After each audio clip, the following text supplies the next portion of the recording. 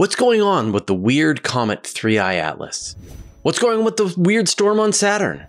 And how do you know which space news to trust? And in Q&A Plus, the best space documentaries ever made. All this and more in this question show. It's time for the question show. Your questions, my answers, as always, wherever you are across my channel. If a question pops in your brain, just write it down. I'll gather them up and I will answer them here. All right, let's get into the questions. William Hallman. What are your thoughts on 3I Atlas and the chances of it being not natural?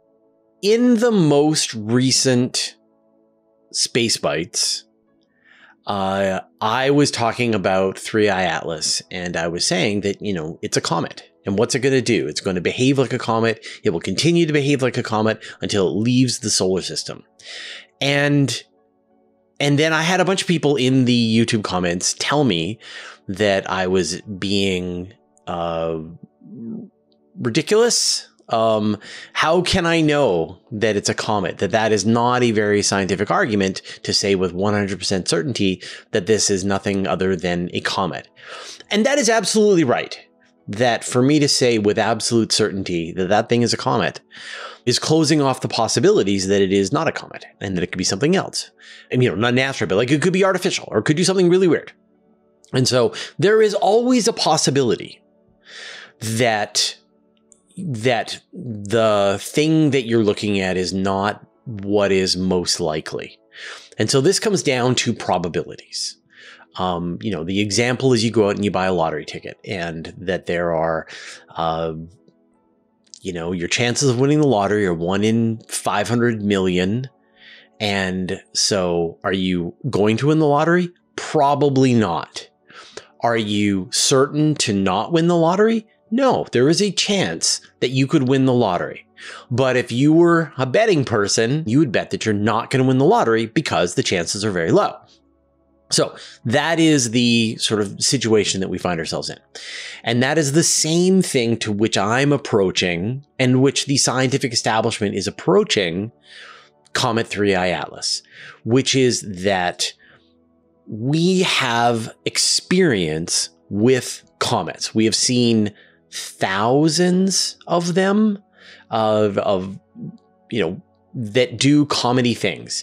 They pass down into the inner solar system. They grow a tail. They have a coma.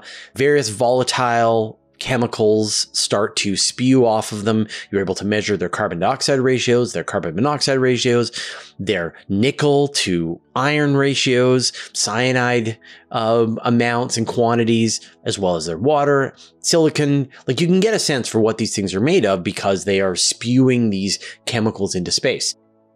And the time in their orbit, or their, the farther away they are from the sun, the less of these chemicals that they are producing. And then as they get closer and closer to the sun, the more of these chemicals they produce because they're getting hotter. And so if you sort of imagine that the outside of the comet is covered in a bunch of different kinds of chemicals, and then each chemical has a point where enough temperature will cause it to sublimate and blast off into space. And that gives you a chance to sort of tell exactly what this comet is mostly made out of. And of course, in addition to us being able to analyze the chemical composition of probably hundreds of these comets that have come from the Oort cloud, we've also had the chance to study many comets that are repeat visitors. So Halley's Comet. And then we have even had a chance to go and do a flyby through a comet tail with the Stardust mission. And even ESA's Rosetta mission has gone into orbit around a comet, 67P. And so we have plenty of examples of comets. We also know a lot about asteroids. We have examined, again, we know of 1 million asteroids in the solar system. So we have this understanding of the kinds of objects. We understand how orbits work. We understand how movement works.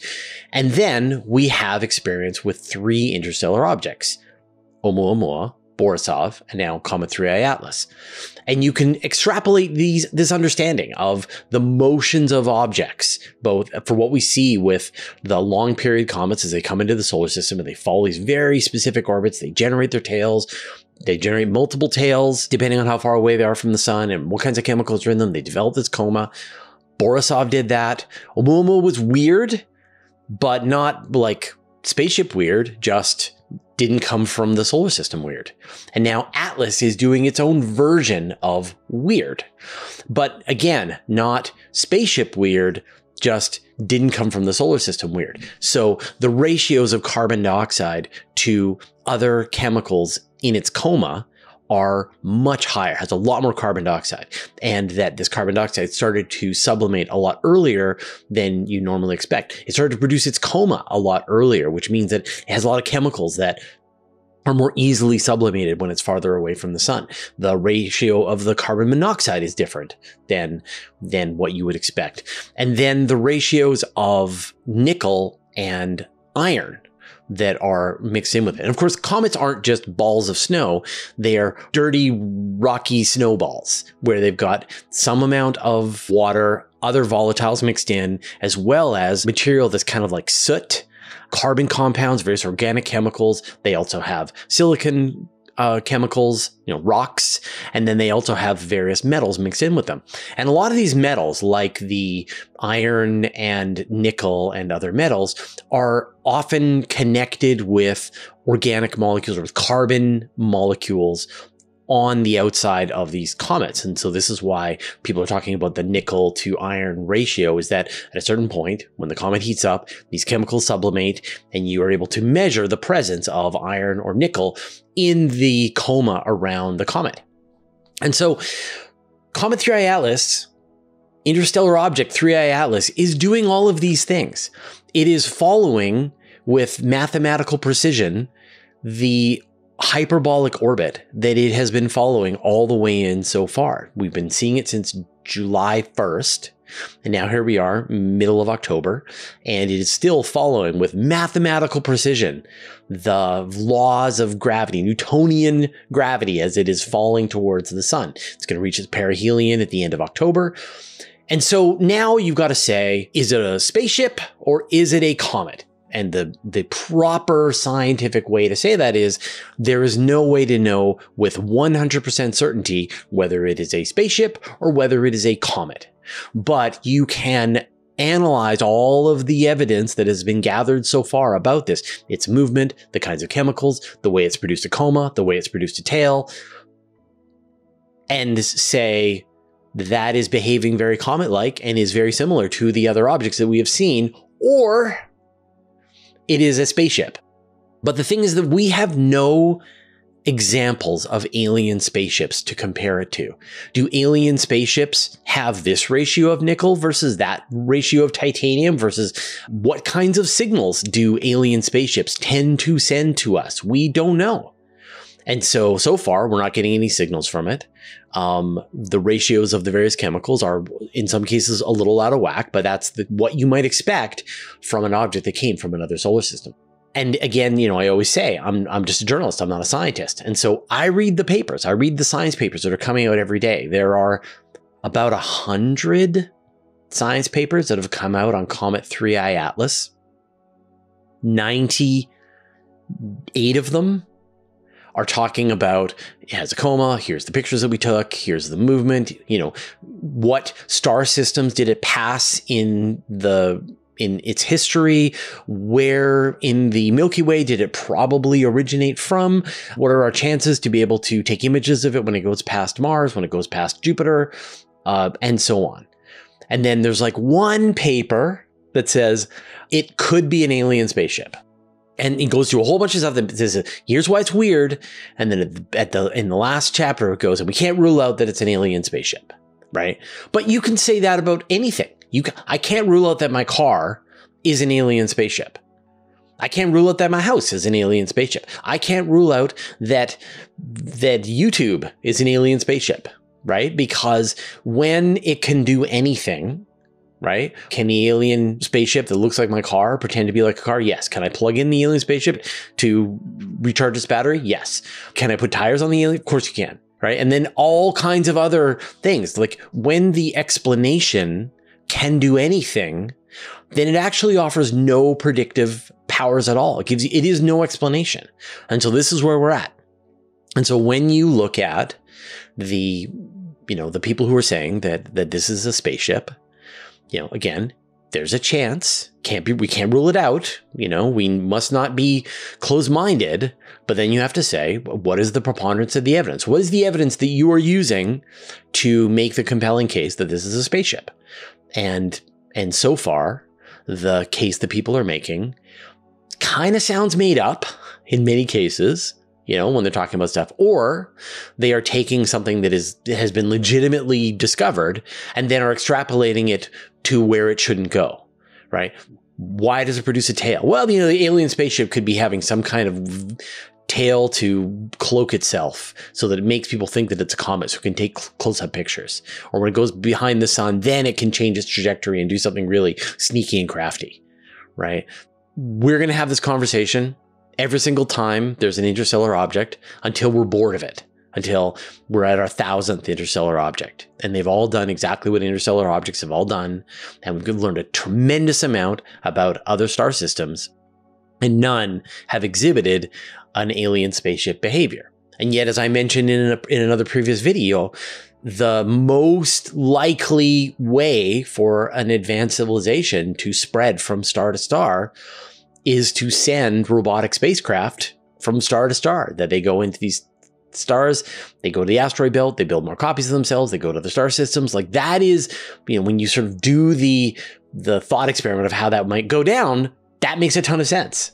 So I think I am ready to be wrong. I can't wait to be wrong. But if I was just going to go and place my bets, place my odds, it's a comet. An interstellar comet. Isn't that wonderful enough? It's time to shout out our new patrons at the $5 level and above. Tekaron, Julie Kelly, Yanis Josephine, James Holden, Tom Waits, Scott Schulter, Colin Houseworth, Mark Vandeven, Rich Mon, and Kurt Milholland. Join our community at patreon.com/universetoday. Sean Young, are there any photos of 3i Atlas?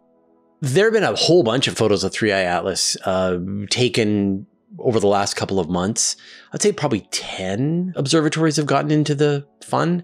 The best image would have come from the Mars Reconnaissance Orbiter, but then the government shutdown happened, and I don't know if they were allowed to go into work and to schedule taking the pictures. But the European Space Agency has the Mars Express spacecraft, and they're able to take pictures. So I wouldn't be surprised if in the next couple of weeks, we're going to see some pictures from at least Mars Express, hopefully from the Mars Reconnaissance Orbiter. What a tragedy if, because of the shutdown, we weren't able to get pictures when it made its closest approach. But then we're going to get some other chances when it goes past Jupiter, although Juno might have been shut down. Wah wah. Robert Shaw, can you explain why there's a huge hexagon storm on Saturn? Partially. You can actually do this experiment if you have a science center. The one that I had in Vancouver had this. There was one in Seattle that did this as well, where you have this sort of disc that you turn, and inside of it there's sand and some fluid. And when you spin it, you get these weird shapes that are very kind of hexagonal shapes. And so the effect that's happening on Saturn is probably something that's very similar, that you've got rotating storms that are able to go all the way around on Saturn. And the way these cloud decks interact with each other sets up these standing waves that have this interesting hexagonal shape. And I think there's one on Jupiter as well. It's a thing that keeps getting repeated. Paige Potter, how do you decide which cosmic mysteries to treat with awe and which to treat with skepticism? For this, I probably have to follow Dr. Paul Sutter's answer for that, which is that if it's interesting, it's probably wrong. So a lot of the times when some kind of outlandish claim is made, my first instinct is to be skeptical about it. That, people were talking about, do you remember the Mach drive or the EM drive that came out a couple of years ago? Isn't it weird how that didn't go anywhere, right? Or when people thought that maybe neutrinos go faster than the speed of light, or room temperature superconductor, right? These are the big things that people are hoping for. And yet we have to be skeptical about them because, if it's interesting, it's probably wrong. That it's more likely that we're going to have the incremental progress, or the result of a big experiment. You know, when we got the first images from the Event Horizon telescope, right? Like people had gone and built a telescope that was bigger than anyone had ever used before, literally turning planet Earth into a telescope, and then used it to take pictures of an event horizon around a black hole for the first time. And we saw the results, you know, the shadow of the event horizon of the black hole for the first time. So when James Webb came online, then we saw new things that we had never seen before because the new powerful new telescope. When the LISA mission comes online, we will probably detect the mergers of supermassive black holes for the first time. So those I'm not as skeptical about, but when there are claims that are kind of amazing, my first instinct is to go, whoa, whoa, whoa, whoa, whoa. Let's wait for more confirmation. Did you know that you can watch the same video with no ads and get a bonus question over on Patreon completely for free? We call it Q&A Plus, and this week's bonus question, what do I think are the best space documentaries ever made? I'll put a link in the show notes. All right, those are all the questions that we had this week. Thank you, everyone who asked your questions in the YouTube comments, everybody who joined me for the live show that we record every Monday. Now, by the time you're watching this, the next live stream is going to be on Monday at 5 p.m. Pacific time. So if you want, come and join us live. There should be an event here on the channel so you can be notified when it's going to happen or watch it afterwards. All right, I'm going to talk about the new media that I am watching right now, but first, I'd like to thank our patrons. Thanks to Abe Kingston, Barely Griffing, Brian Bodie, Caradwin, Chuck Hawkins, Commander Bailock, Cy Nielsen, David Verbeoff, David Gilton, David Matz, Evan Pro, Greg Feely, Hudson Ward, James Clark, Jeremy Matter, Jim Burke, Jordan Young, Josh Schultz, Marcel Smits, Michael Purcell, Modso, OneStepForAnimals.org, Paul Roebuck, Rank Haidu, Richard Williams, Sean Sargent, Stephen Fowler Munley, Team 49, Telescopes Canada, Vlad Chiplin, and Wolfgang Klotz, who support us at the Master of the Universe level. And all our patrons, all your support means the universe to us. So I am still voraciously looking for science fiction related content to be able to watch. And so now I'm watching stuff that's a little weirder and more out there. And so the first thing that I want to share is like the most treasured thing that I've found recently. And this is a French movie called Mars Express. And it's animated and it tells the story of a PI and her robot partner. And they're trying to chase down hacker and her robot partner. And once they've chased her down, then they are realized that there's this sort of larger conspiracy going on having to do with robots and artificial intelligence and organic life forms. And it very much has this sort of Blade Runner, Expanse, Aeon Flux, Ghost in the Shell vibe to it. And all of the technology is cool. The action scenes are cool. It was just terrific beginning to end. I couldn't believe that I had never run across this earlier. So highly recommended. And then the next movie that we watched that I really enjoyed is called Dead Talents Society. And this is a movie that's on Netflix here in Canada anyway. And it's a Taiwanese movie. And it's kind of I describe it as a cross between What We Do in the Shadows and Monsters, Inc. So there are ghosts, and the ghosts are sort of kept in reality by being remembered by their families, or people are giving donations or are making offerings to them, but they can also survive by scaring people. And so the most elaborate, most effective ghosts will have a chance of surviving long enough. And so because of this, there's like whole social media among the ghosts. They're attempting to create more and more elaborate productions to scare people. And so all of the horror stories that we see having to do with ghosts, they're in fact these complex productions put on by teams of ghosts to try to boost their scariness and try to be able to survive longer in the real world. And so it's very funny, lots of great comedy. It's not very scary, but I really, really enjoyed it. So 2 movies for you to watch: Mars Express and Dead Talent Society. All right, we'll see you next time.